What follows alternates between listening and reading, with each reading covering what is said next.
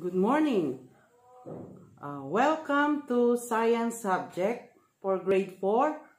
Our lesson for today is the characteristic of different types of soil.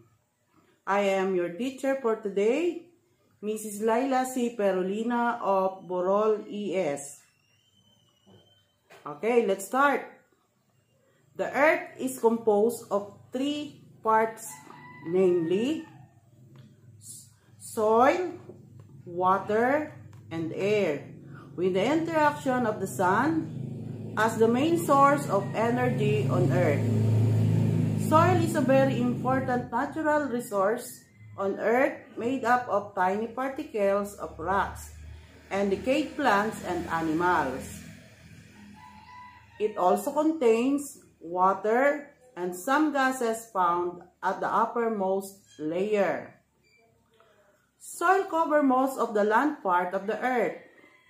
You find plants, animals, and other organisms on the soil.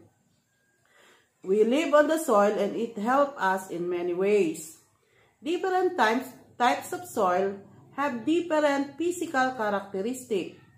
Each soil types differ in color, texture, odor, and its ability to hold water. Some soil are good for planting, while others are not.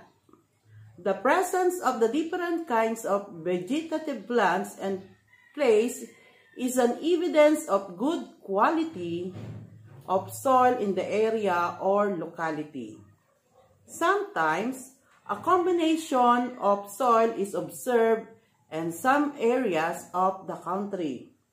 Soil has different types. They are the following: clay, loam, and sand.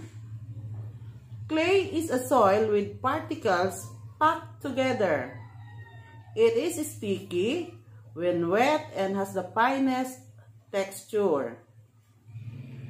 Number 2 is loam.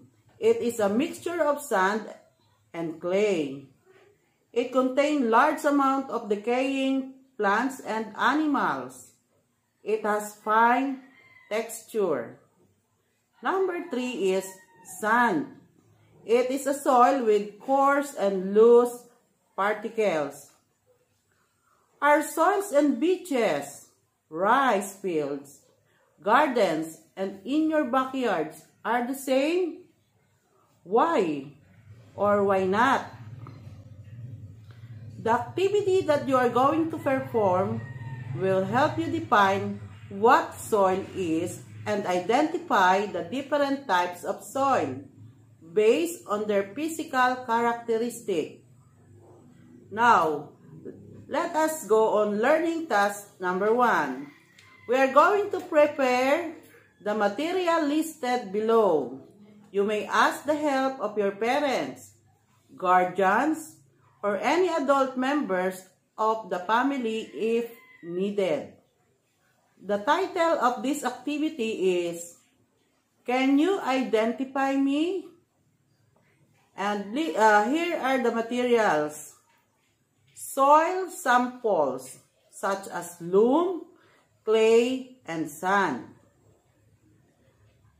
3 plastic cups of the same size, shape, and color. 3 popsicle sticks on any alternative. 3 plastic spoons. 3 sheets of used bond paper. Hand shovel and trowel. Permanent marker. A pair of gloves. If not available, bare hands will do, but be sure to wash your hands thoroughly after the experiment.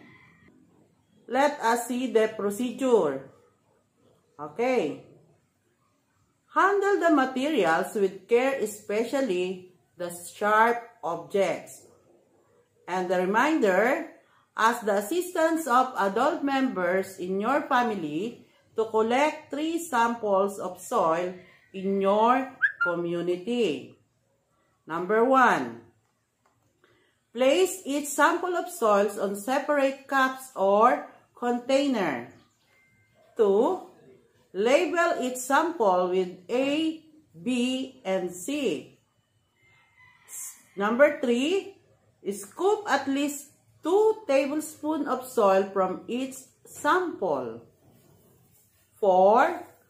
Place each sample on a separate bond paper. 5. Look closer to each sample and use the popsicle stick to observe it. And the last one is number 6. Write your observation using the table below. Okay, the table are the following. Soil characteristics. So on the first column, it is the type of soil. The second column is the color. The third column is the texture. And the last column is the odor. Now, I have here some question. Number 1, what common characteristic did you observe on your samples? 2, do the samples have the same color, texture, and odor? Why do you think so? What do you think, number 3, is the type of soil that you observe? And the last one, number 4, define soil based on your observation. Now that you are familiar with the soil and its types and characteristics in the succeeding activity, you will clearly investigate the effects of soil types on the growth of mungo seeds and identify factors that affect the growth of mungo seeds. Let us go on learning task number 2. Prepare the materials listed below. You may ask the help of your parents, guardians, of any adult member of the family if needed. Here is the title of the activity. What do I need in order to grow? Here are the materials. 1. 6 tablespoons of pre-soaked mungo seeds. Next, 6 pieces of clear plastic cups with tiny holes at the bottom. Next, 6 pieces of popsicle stick. And then 2 sets of 1 cup each of 3 types of soil samples. Chart, marker, clear plastic roller, 1 foot inch, and the last one, 2 cups tap water. Let us see the procedure. Number 1, place 6 clear plastic cups of the same size. 2, place equal amount of soil in each cup. Prepare 2 cups per type of soil, according to the illustration. Each cup will contain 1 tablespoon of seeds and will be watered during the activity. 3. Place equal amount of soil in each cup. Prepare 2 cups per type of soil, according to the illustration. Each cup will contain 1 tablespoon of seeds and will be watered during the activity. There is the setup A and another is the setup B, as you can see in the illustration. 4.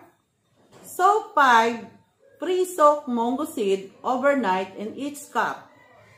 5. Sprinkle 1 tablespoon of tap water in each cup. 6. Place setup A inside the house.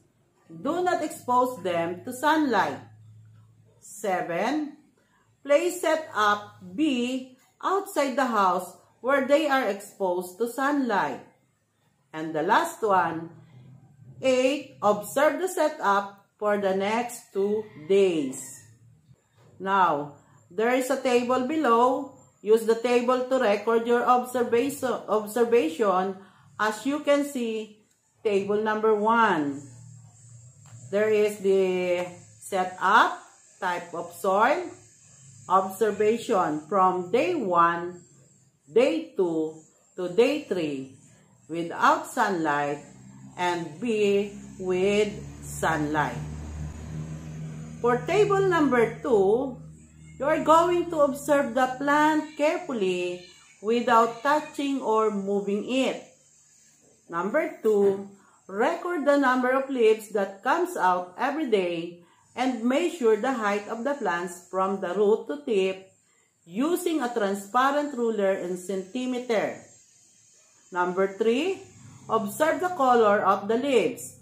And number 4, record all your observation. Table number 2, validate if days of observation can produce the expected result. So there is the setup, types of soil, observation from day 1, day 2, and day 3. You are going to count the number of leaves, the height, the color of leaves, the number of leaves, height again, in centimeter, color of leaves, number of leaves, height in centimeter, color of leaves, up to day 3. Those are, you are going to record without sunlight. That is for letter A. And for letter B, with sunlight. Here are the following question. In which cup and setup did the seed sprouts first? Why is this so? Number 2, in which cup and setup did the seed sprout the last? Why is this so? 3, in which cup did the mango seeds grow best? Why? And the last one, number 4, what does the activity shows? Now, let us go on learning task number 3. Read each item carefully. Choose the letter of your answer. Number 1, which type of soil is characterized as having the finest particles holding greater amount of water? A, loam. B, clay. C, sand. Number 2, which type of soil is best for planting? A, loam. B, clay. C, sand. Number 3, how does each soil types differ? A, texture. B, color. C, both A and B. Number 4, which type of soil do you usually expect if the community is along the seashore? A, loam. B, clay. C, sand. And number 5, why is soil important to living things? A, forms part of the earth where animals live. B, provides the necessary nutrients needed by plants. C, serve as place where people live. And D, all of the above. Now, I have her personal assessment on learners' level of performance. Using the symbol below, choose one best describe your experience in working on each given task. Draw in the column for level of performance. Be guided by the description below. I was able to perform the task without any difficulty. The task helped me in understanding the target content lesson. I was able to perform the task. It was quite challenging, but it still helped me in understanding the target, the content of the lesson. I was not able to perform the task. It was extremely difficult. I need additional enrichment activities to be able to perform this task. the table are I have here the table. First column is learning task number 1 and number 2. The next column is level of performance. Next, learning task number 3 and 4. And then level performance. Up to learning task 5, 6, number 7, and 8. Okay. Is that clear? So that's all our lesson for today. Thank you and keep safe always. Bye-bye.